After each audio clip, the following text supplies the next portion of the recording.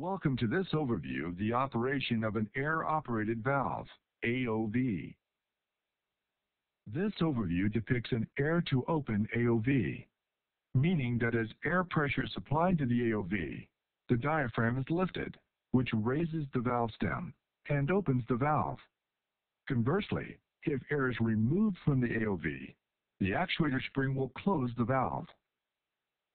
A complete air-operated valve, AOV, consists of the following subcomponents: a valve, an actuator, and control accessories.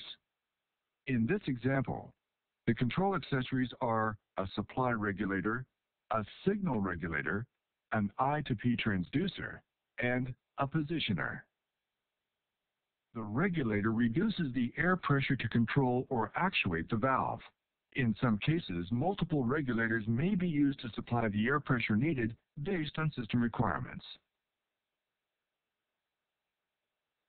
The IP transducer converts the signal or control voltage, I, from the control system to pressure, P, which is used by the positioner to move the valve stem. The positioner provides output pressure to position the valve, based on input from the mechanical feedback arm and the control signal. As the pressure under the actuator's diaphragm is increased, it eventually offsets the downward force of the spring, allowing the valve stem to rise.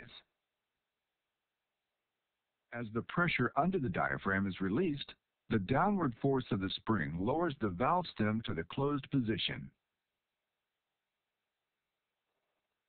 For this application, the AOV includes a direct-acting unbalanced globe valve. A globe valve is used to regulate flow in a pipeline. This concludes the overview of the AOV and its subcomponents. Feel free to explore the AOV as it repeatedly cycles through its range of motion.